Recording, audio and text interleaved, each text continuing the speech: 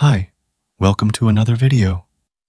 So, there are some updates given by Deepseek, and I wanted to talk about them.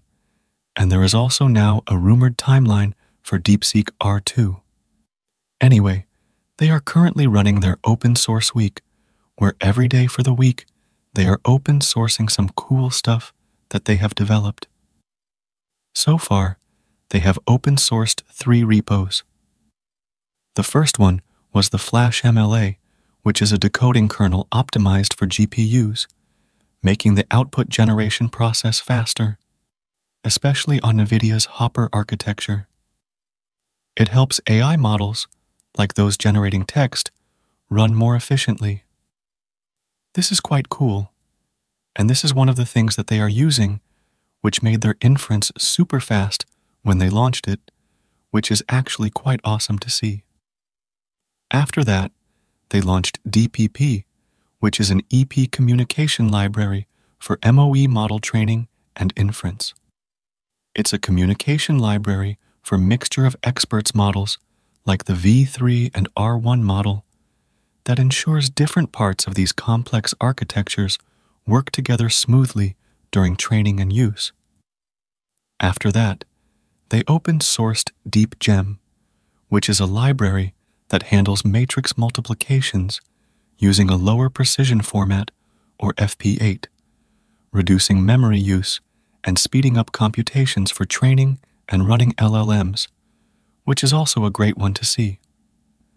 The Flash MLA also doesn't rely on CUDA and is actually written from mostly scratch, using PTX for fine-grained control, which is actually quite cool to see.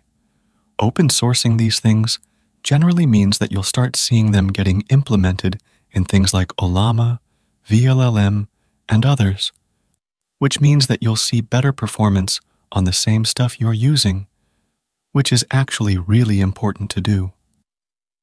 Now, apart from this, there are some new rumors and reports floating around that DeepSeek's R2 model is coming very soon.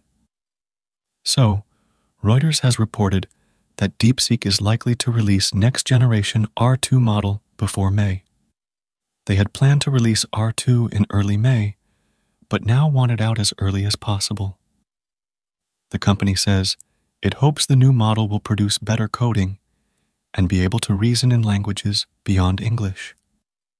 So, this is quite good to see, because we will see a really good contender to models like 3.7 Sonnet and more, and it will be open source, which will be quite amazing to see. I don't think that it will be called DeepSeek R2 though. I think that we'll get DeepSeek v3.5 and R1.5. Or maybe we get these two models before R2 very soon, and then we get the other ones. They recently launched VL2 and Janus as well. So, we can also see vision and image generation capabilities in it as well.